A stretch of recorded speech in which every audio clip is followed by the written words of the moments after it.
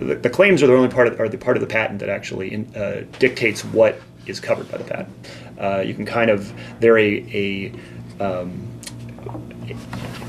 textual outline of what the sort of boundaries of the intellectual property space that is protected are. So you can kind of, if you think of intellectual property in terms of like ranch land, you know, rancher number one has a fence around what he owns. Yeah.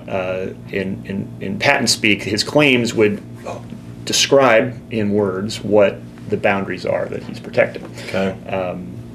In order for you to get that patent, those words that you use to describe your little fenced-off area have to be specific enough that the prior art, which means other things that were done prior to things that had things were in the public domain prior to your filing of your patent.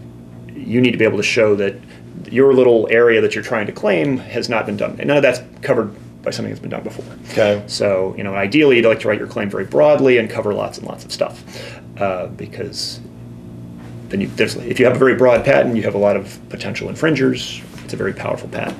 On the flip side, you've got all this space that you're trying to hold. It only takes somebody finding one other thing that's inside of that original space to say, hey, that patent's not valid. Okay. So there's a little bit of a tension there between you want a nice. People will say, oh, I have a nice strong patent. It's very broad.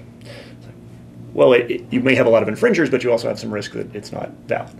So the other side of that is it's very narrow, meaning it's got a lot of detail in the claims. The claims go on for a long time.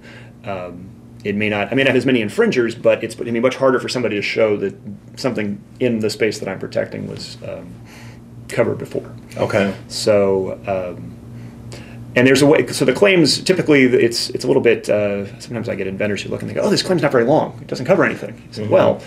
The breadth of a claim is inversely proportional to how long it is. The more words there are in it, the more details, the more sort of you've cut into what space you have. Because for someone to not infringe a claim, they just have to show that they don't do one of the things that's required by the claim. So if your claim requires somebody to do operations A, B, C, and D, and they say, well, I do A, B, and C, but I don't do D, they don't infringe. Okay. And again, if you want to show that the patent's invalid, if you want to say that claim's invalid, you would have to find something in the prior art that either makes each of those elements, A, B, C, D, and E, or A, B, C, and D, has to show that they were done before and that they were either known or obvious. Okay. It was a trivial modification of what was done before.